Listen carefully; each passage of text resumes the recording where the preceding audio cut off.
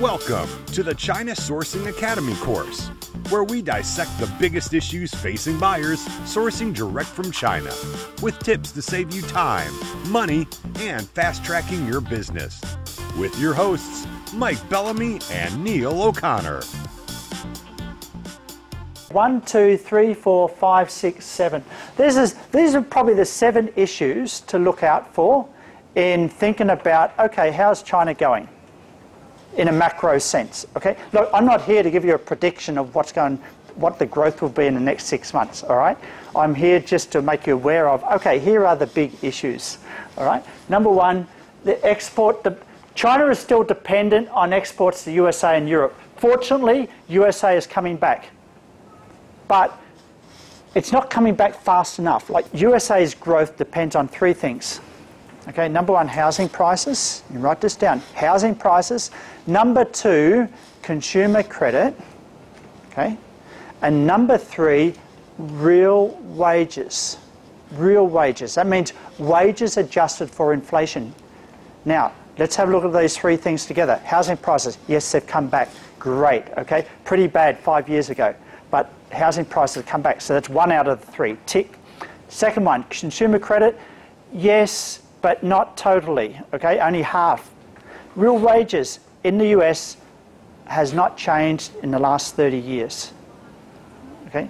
So there's a lot of talk out there, you know, US is coming back and it's great, but it's only firing on 1.5 of those 3 cylinders, all right? So there's a lot of talk about, you know, US as a saviour of getting the whole world going again. Well, I'm glad it's 1.5, because when it was half 5 years ago, things weren't looking very good. All right, but so China is still dependent on that. What about Europe? Well, Europe, still a lot of complexity. Europe has a similar issue that China has with, let me give you the analogy, okay?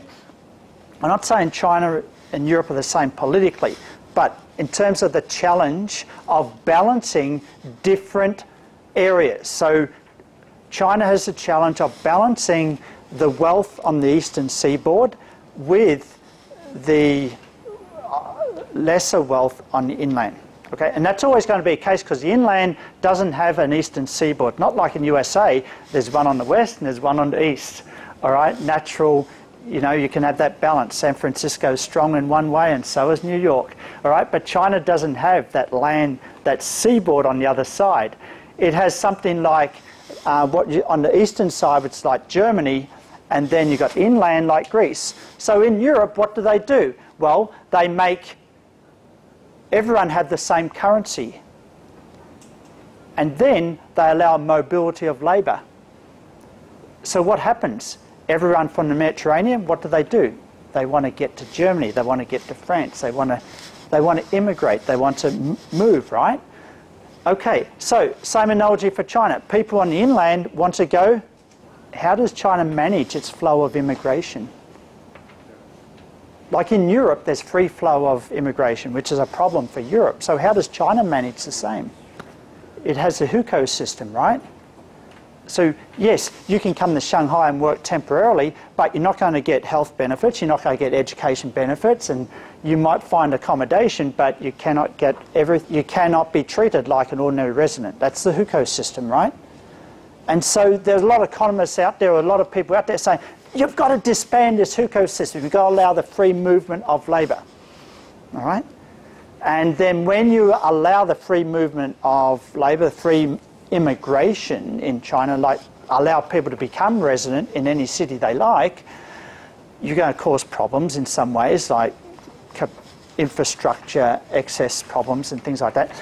But the benefit is, a lot of economists say, is, then you won't have to give subsidies to the West. So at the moment, the way China is managing it, which is sometimes better than how Europe is managed, it is they have a Hkicpa system, so they don't allow this free movement. They manage that.